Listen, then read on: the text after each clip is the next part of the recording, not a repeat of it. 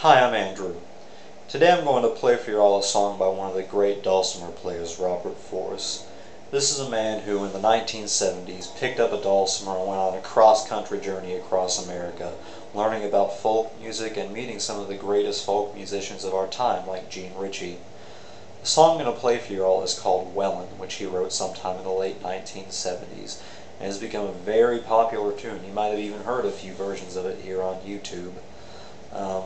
It employs a technique that some are good at, some are not, called flat picking, where you take your pick and you just kind of run it across each individual string, like so. Some people can do it very quickly and it sounds very pretty. I am not one of those people, so clever me, I found a way to circumvent the system. Finger picks. If you're a banjo player, this kind of technique might come quite naturally to you. So without further ado, here is my rendition of Wellyn.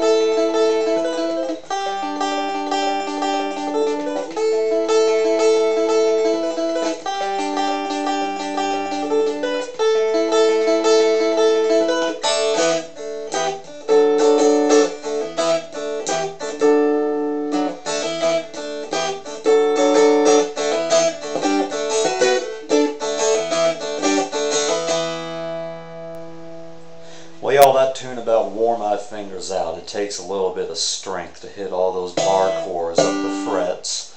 If you're interested in learning more about Robert Forrest, you can visit his website at www.robertforrest.net, where you can read his book about playing dulcimer, listen to some of his music, hear some of his history, or even find the tab for this song.